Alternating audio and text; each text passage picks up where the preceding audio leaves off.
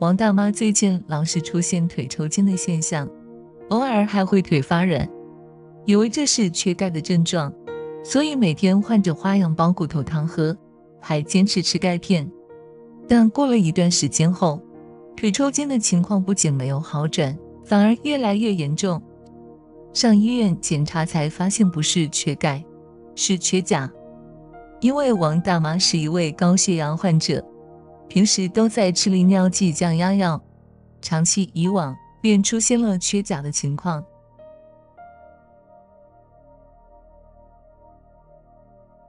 钾是我们人体中不能缺少的一种矿物质，成年人体内约含钾150克左右，它通常需要靠食物或者是药物来补充。人体一旦缺钾，正常的运动就会受到影响，并且还会出现神经类疾病。人体缺钾的时候，还会出现肌肉无力、浮肿，严重的时候会出现低血糖等各类慢性病。钾含量不足还会出现心律不齐、紊乱等疾病，对人体危害极大。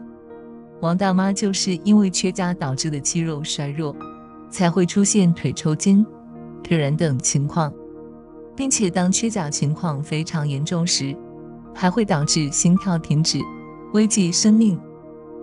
既然说钾是我们人体中不能缺少的元素，那么钾在我们人体当中到底承担着什么作用呢？1. 维持心肌。心肌细胞内外的钾离子浓度对于维持心肌的兴奋性、自律性、传导性有极其重要的作用。钾对维护应激的传导性功能都是不可或缺的。2. 维护神经系统。人体如果钾的摄入量不足，会引起神经系统的疾病，因为钾具有神经肌肉传导的作用。如果钾在人体内的含量不足，会引起人体焦虑、失眠、神经错乱、精神不稳定等诸类疾病。3. 参与糖、蛋白质和能量代谢。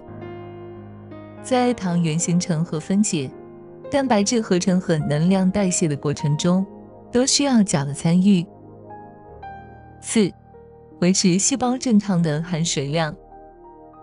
水是人体的重要组成部分，人不可缺水，但钾在人体中具有参与水分的代谢作用，它能锁住人体的水分子的流失，达到平衡，这更有利于人体的健康。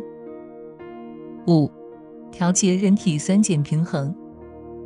钾在人体中和钠一起对人的酸碱调节起着关键的作用。人体是在酸碱平衡的状态下周而复始的工作与学习的。当这种酸碱平衡打破的时候，也就是人体得病的时候。如果钾的含量摄入不足，会直接影响到人体的酸碱平衡，导致人体生病。6. 清洁人体的作用。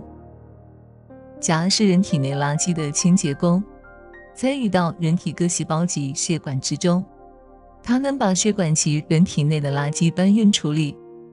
如果人体内钾的含量不足，人体中的垃圾，包括血管中的二氧化碳等危害物质会更多的留在人体，进而影响人体健康。7. 供氧作用。钾在人体中还起着供氧的作用，特别是对人体大脑的养分供应上更是功不可没。它和其他元素一起提供着大脑的氧供应的同时，还能把大脑中的二氧化碳等有害物质运送出来，让人们有一个健康的记忆和清新的大脑。那么，缺钾的原因是什么呢？1. 摄入减少。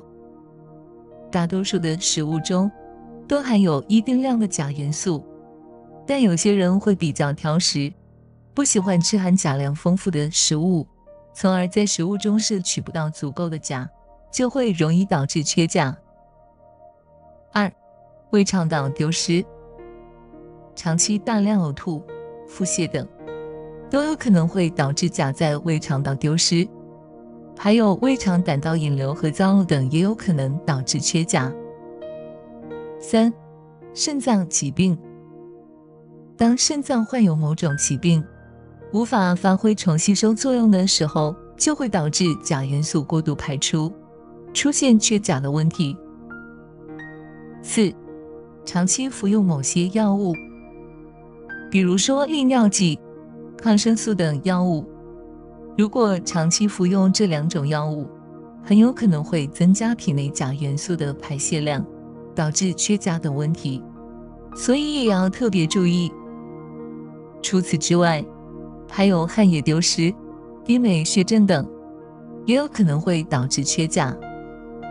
那么，什么情况下才能判断自己缺钾了呢？医生提醒：出现以下3个信号，证明你缺钾了。1. 肌肉乏力。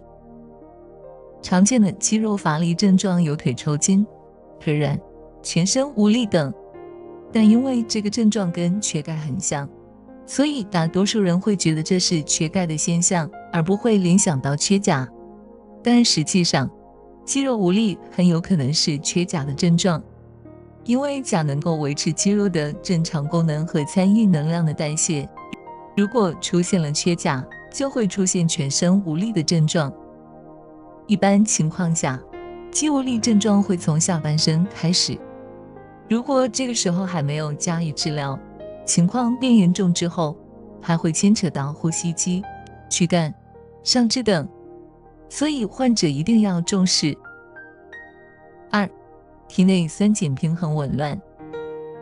前面我们就说过，钾在我们人体内的主要功能之一就是维持体内酸碱平衡，所以当我们人体缺钾的时候，酸碱平衡就会被打乱，代谢酸异碱的能力出现异常，人体就会出现一些不适情况，比如酸中毒或者是碱中毒，最终对人体的危害都非常大。3. 心律失常。因为钾元素可以维持我们的心悸功能，当钾出现匮乏时，就会导致细胞兴奋性增加，导致心跳速度加快，从而引起心律失常的情况。心律失常是很严重的，如果没有得到及时的治疗，有可能会导致心跳停止。所以如果发现自己有缺钾的症状，一定要及早治疗。据中国营养学会标准规定，成人每天钾摄入量应在 3.5 克以上。钾的性质比较稳定，不容易从食物中流失。日常生活中，我们可以多吃一下食物来缓解缺钾症状。紫菜，紫菜中富含钾元素，每100克中含钾量高达1796毫克。豆类食品，不管是黄豆、黑豆、绿豆还是红豆，含钾量都非常丰富，大概每100克豆类中就含有800毫克以上的钾。香蕉，很多医生会嘱咐钾缺乏的患者随身带根香蕉，难受了吃一点，因为每100克香蕉的含钾量达到749毫克。除此之外，口蘑、榛蘑、银耳、木耳、牛肝菌、番茄酱、扇贝等都是含钾大户，它们的钾含量每100克都高于800毫克。土豆、红薯、绿叶菜等也富含钾，一个中等大小的土豆就含有将近1克的钾。红枣干、葡萄干等果干因为浓缩失水，钾的含量也被提高。但是切记，身边患者需控制钾的摄入量，尤其是需要控制好水果的摄入量。各种疾病如糖尿病、心功能不全等导致的肾功能下降，甚至肾衰竭的患者来说，这些高钾食物往往是致命的。感谢您收看我的视频，智慧养生，我是老张，祝大家都健健康康、平平安安、快乐常伴。下期我们不见不散。